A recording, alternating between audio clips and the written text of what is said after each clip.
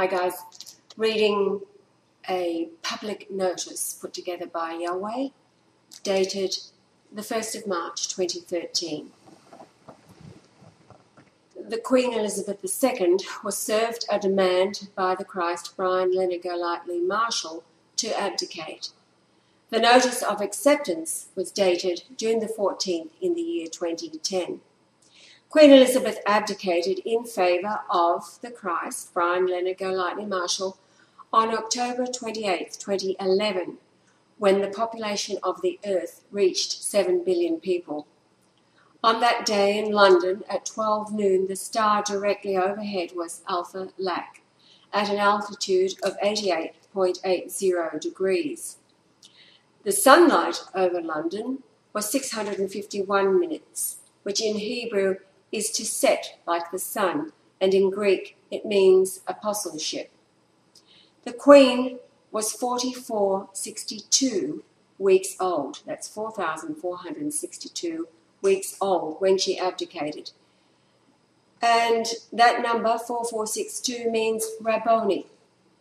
She was indicating to the Christ her recognition of him, though she be totally surrounded by gross darkness and the evil of her controller husband, Prince Philip, an abomination. The verse John 20:16, containing the word Rabboni, which means Lord, she is saying unto the Christ, Lord. The verse number 2016 in Hebrew means to turn over, to change, overturn, be converted, and retire.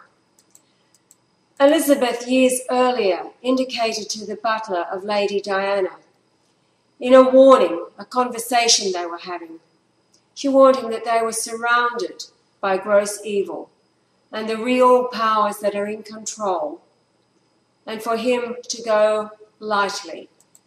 She was warning him to go lightly to preserve his life.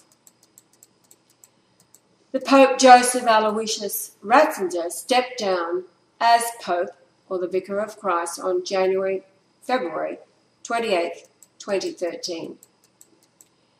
He, as a man while cardinal, was sickened by the gross filth and evil in the church. He was head of the prosecution team to arrest and charge and remove from office those priests, bishops and cardinals found guilty of the perversions he learned of. He was stopped then by Pope John Paul, who was elected as Pope in 1978, when the sunlight in Rome for the day was 666 minutes. When Joseph Ratzinger became Pope, he immediately started arresting and ridding the church of the abominations from within its walls. Now, while the Christ was living in Port Alberni, BC, Canada, in the years from 1991 to 1996, he was continually in the news and the courts, demanding the Queen hand over the throne and declaring that he was the Christ. It was big news in a very small town, and everybody knew, since it was front page news in the Alberni Valley Times. Kevin Annett, a minister of the church, arrived in Port Alberni just after the Christ did, and he left at around the same time. He ignored the Christ then, did not seek him out, and he ignored him again in 2010, when his personal secretary was contacted and delighted to learn of the return of the Christ and promised to have Annett call after the exchange of phone numbers. It is he today who has brought the charges against the Queen and Ratzinger for crimes against humanity, and he has held them accountable for the sins and perversions of the Church of England, which is headed by the Queen, and the Catholic Church, headed by Ratzinger. The verdict of guilty that was handed down by the International Court of Common Law on February the 25th, 2013, that date being the birth date of the deceased brother of the Christ, Also, the date that the Pope resigned on February the 11th, 2013, was the birth date of the Christ's father, who was born on that date in 1909.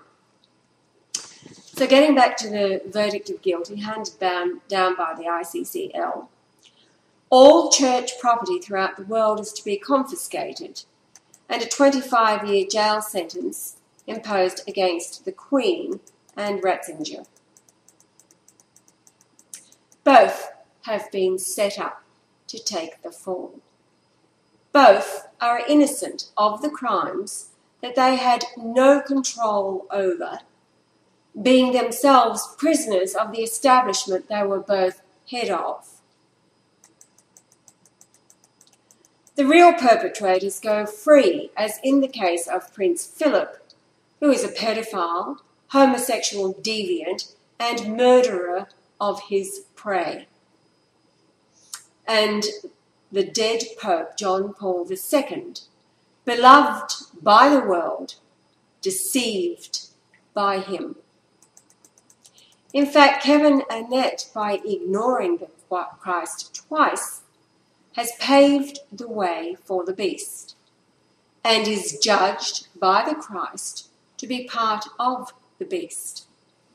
Especially telling is the absence of the demon Prince Philip as a defendant when the 10 children from the native orphanage at Kamloops in 1964 went off with Prince Philip and the Queen, never to return. Now, the Christ was contacted by William Coombs.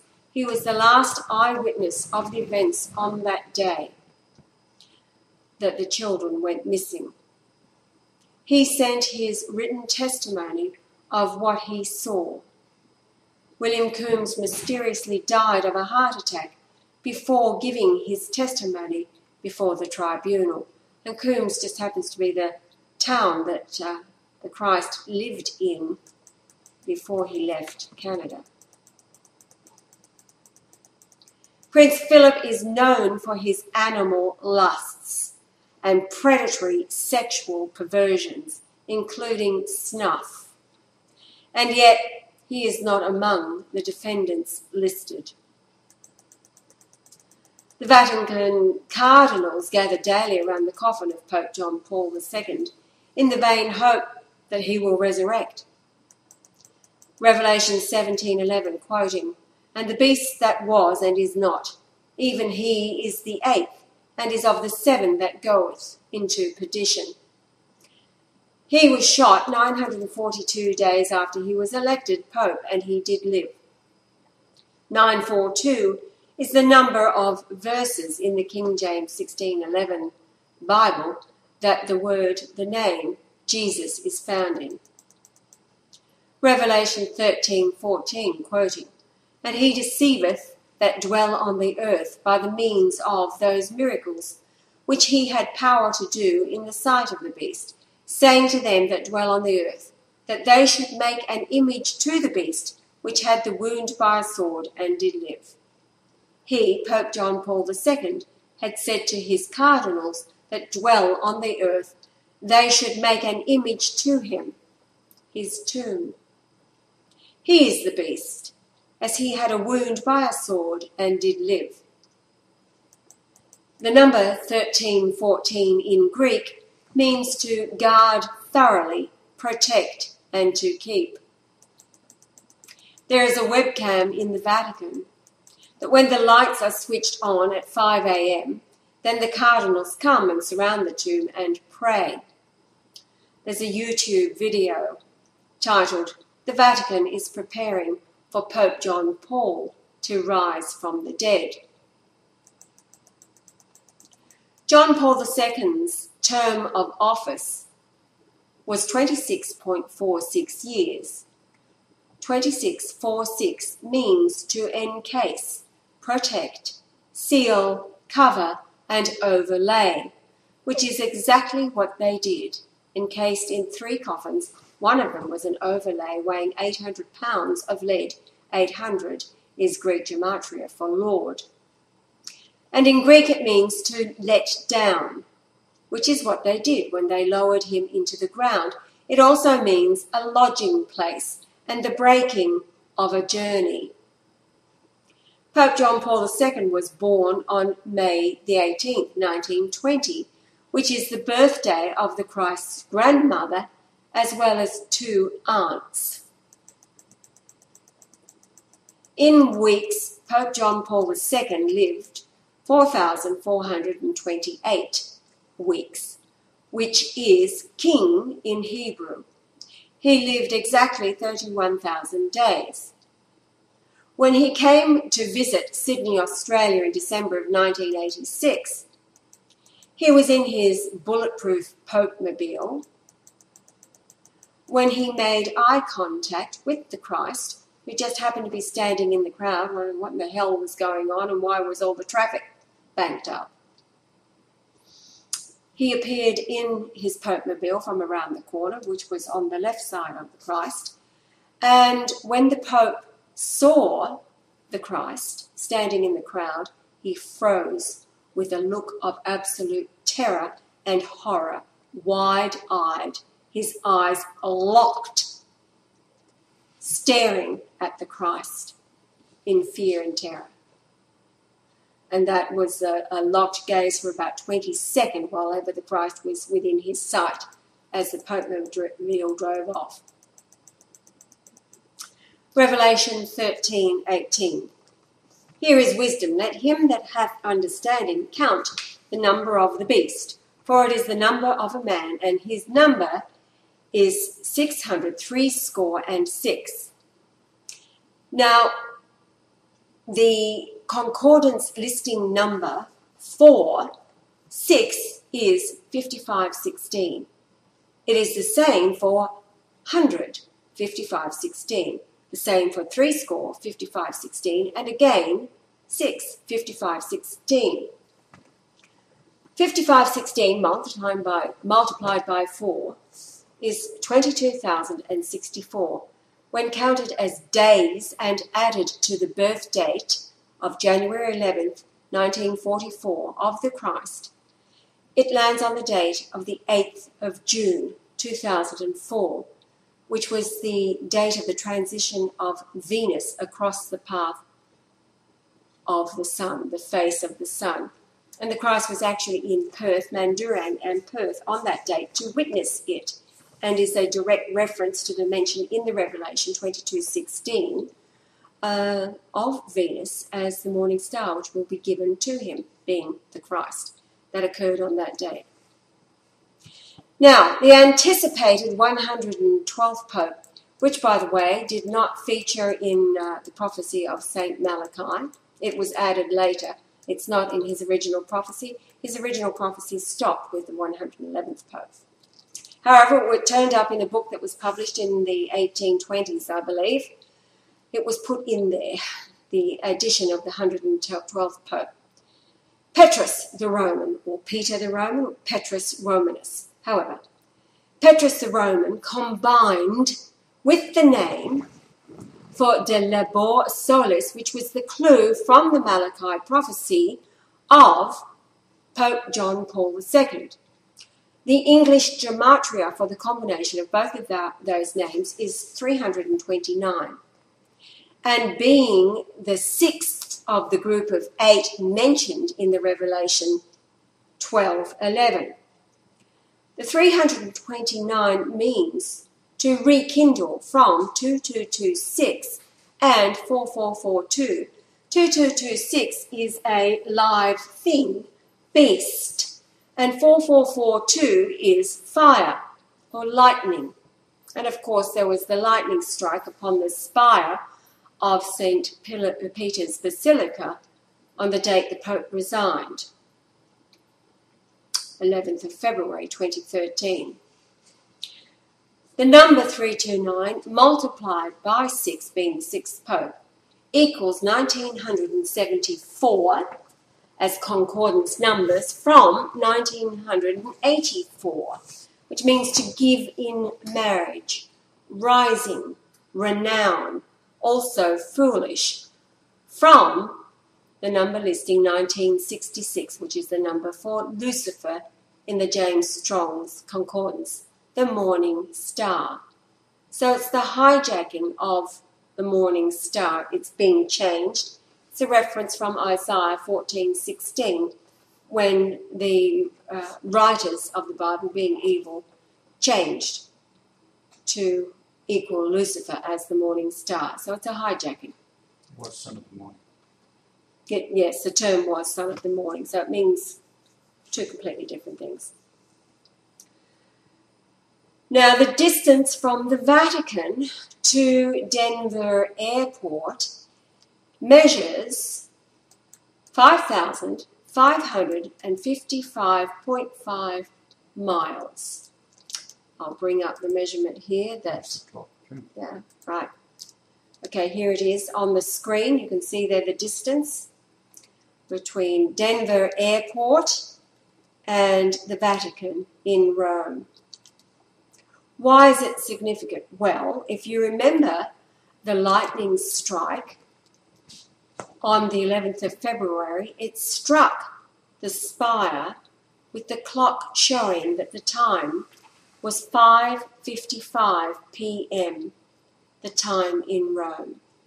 It was probably 5 seconds after 5:55 p.m., all angelic. Why? Because now the Christ is revealing what it all means. So you've got the distance from the Vatican to Denver Airport, 5.5 miles. And of course the Denver Airport is where the Freemason plaque was laid on March the 19th.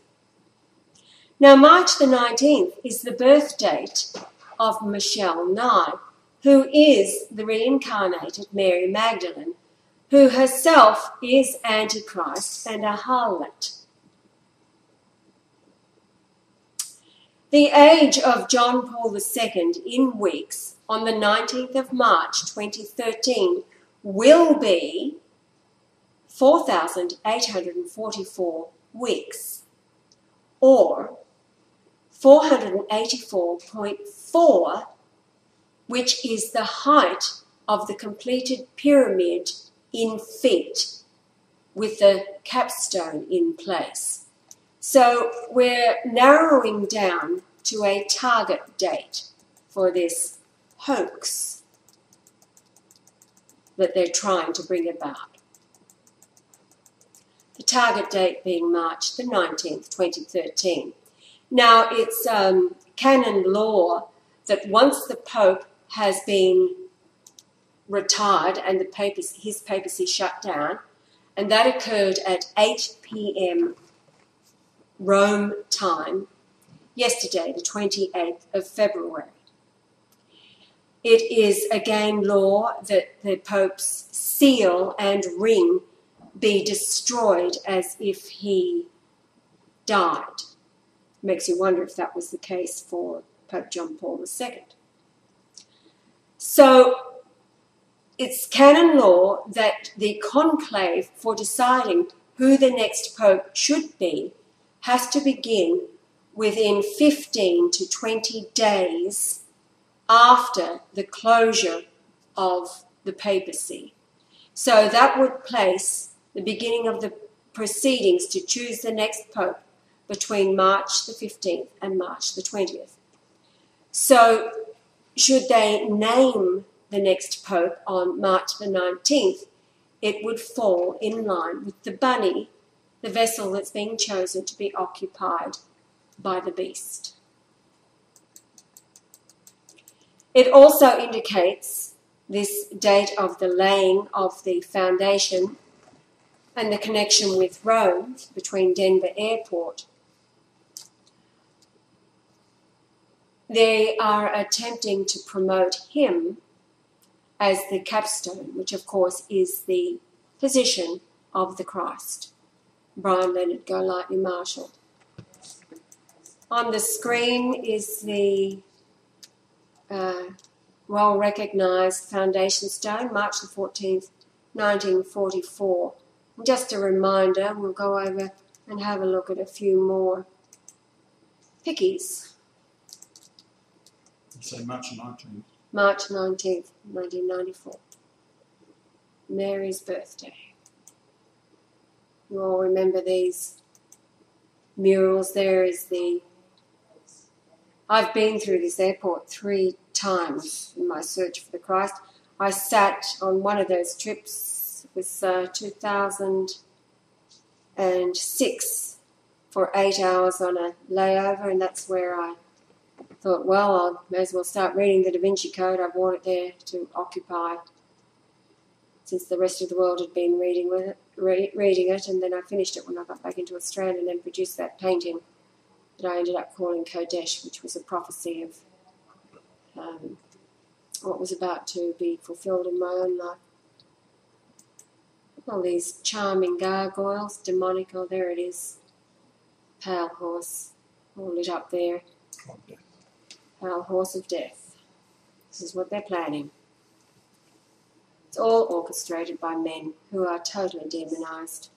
All evil is a choice. Demons can only occupy when men choose to do evil. And demons, of course, are a creation of mankind, because they have the ability to do so. Here we go. Slaying the dove of peace. Fire.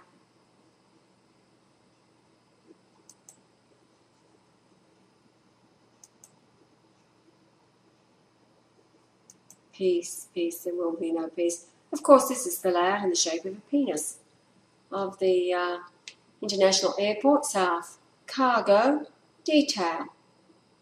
All totally Freemason. Don't you love it? Obsessed with perversion, filth, sex, homosexuality, bestiality, and murder. So, in reading what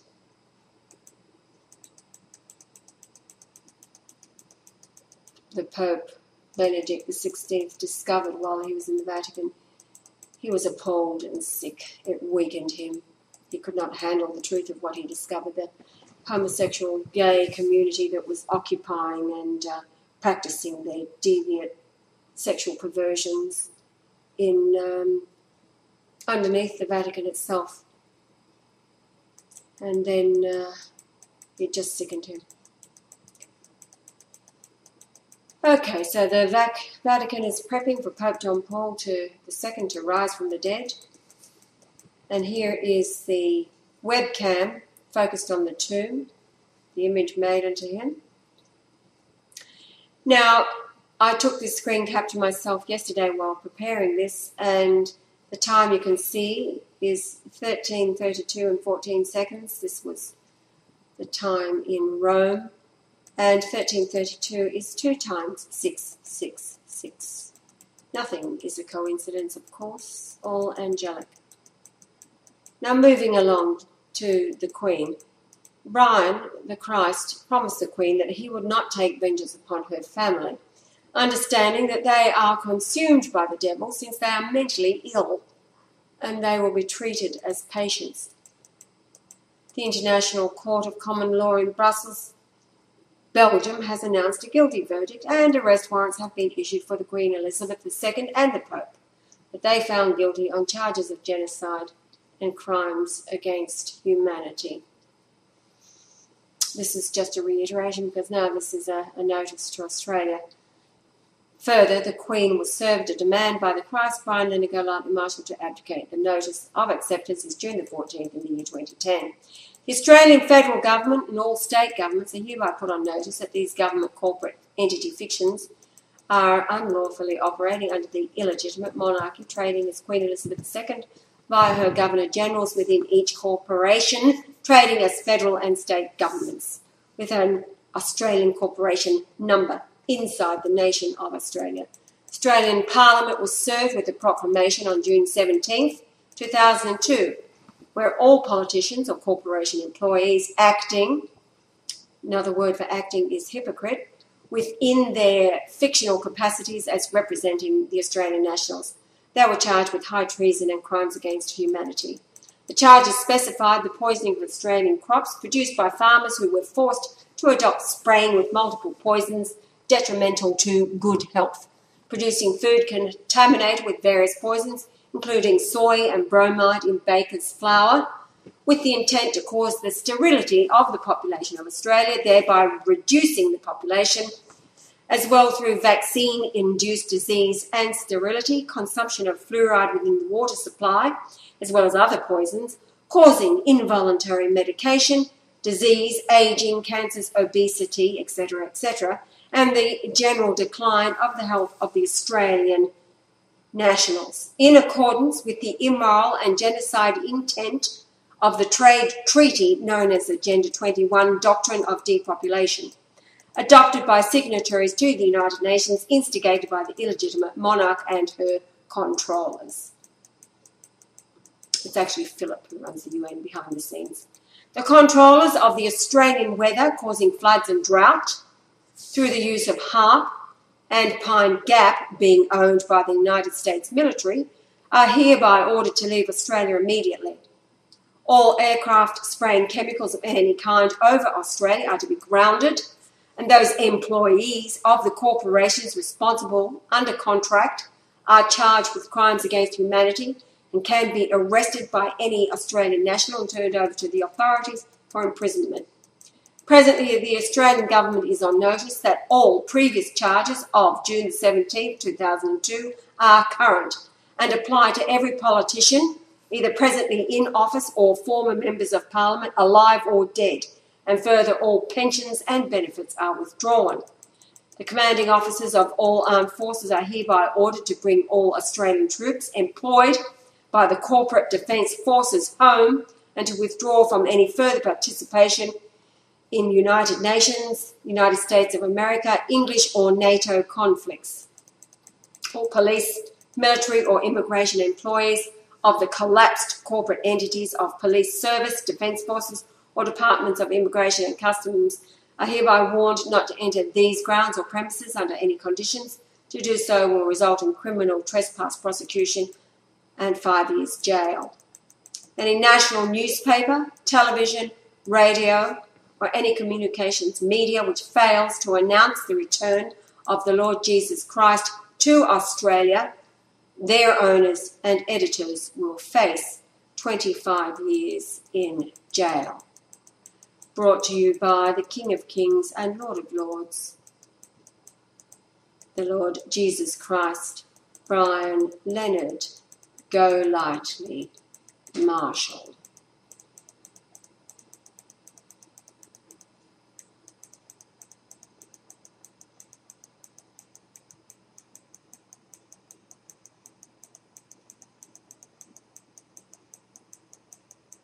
The image in the Shroud of Turin is him.